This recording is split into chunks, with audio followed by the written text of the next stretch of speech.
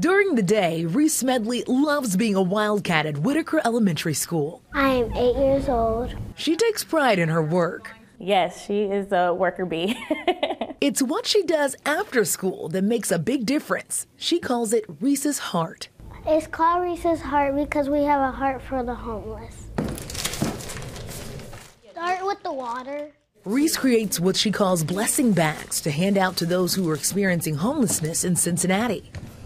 One day I was downtown and my mom was driving, and then I saw a homeless man, and we didn't have anything to get, and I started crying because I really wanted to give him something. Within just a couple of months, Reese gathered hundreds of donations, and with the help of her family and friends, she's handed out around 200 bags. It was very fun to make bags. We put food like granola bars, water, and mouthwash, toothpaste, toothbrush, deodorant. And I heard you put in a note. What does the note say? God loves you, be blessed. Really important for Reese to learn their names and have a conversation, understand how they're doing. And they always fist bump her, and they're super excited to see her coming.